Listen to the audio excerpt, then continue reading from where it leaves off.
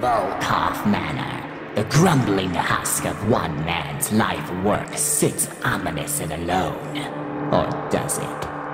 Viktor Volkov built this property for his wife Viola and their daughter Lilith. He mysteriously passed the day before construction was completed. Rumors swirled that the site was cursed. Tragedy gripped the home further after Victor died. Young Lilith passed mere days after her father, contracting what was believed to be the bubonic plague. Viola went mad and became obsessed with the occult.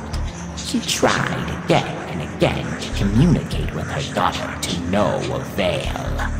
Soon after, she came into possession of a strange cube. She spent every waking moment with this device.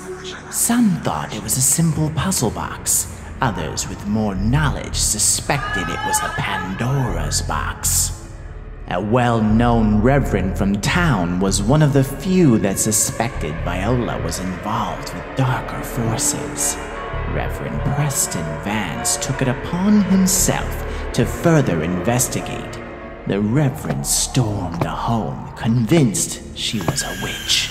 Consumed with unholy hatred, things became violent. He struck her until her body was bloody and still. The following day, the Reverend's parishioners waited in their pews for Sunday Mass to begin, but the devout Reverend never came. Preston Vance and Viola Volkov were never seen again.